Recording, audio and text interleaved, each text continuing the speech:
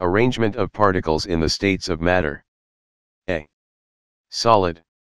The particles of solids are closely packed together in an organized way. The closely knit structure is due strong attractive forces, cohesive forces, between the particles. In their fixed positions, they vibrate to and from so that increasing the temperature of the solid increases this vibratory motion. At a certain temperature the solid breaks away from this knit structure and the solid is said to have melted.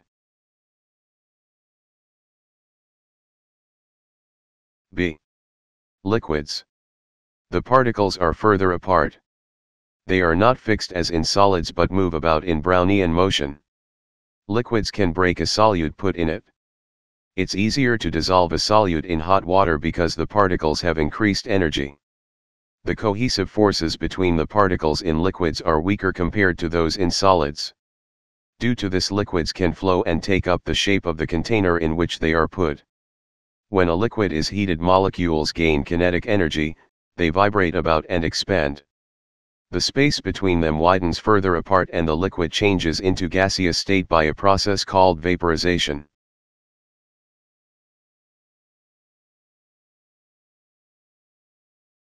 C. Gases. The particles are further apart and have increased random motion compared to those in the liquid state. The cohesive force between the particles is extremely small, and as the particles move they collide with each other and with the walls of the container in which they are trapped. This produces gas pressure. Gases are easier to compress, indicates that there exists a large intermolecular distance in gas than in liquids.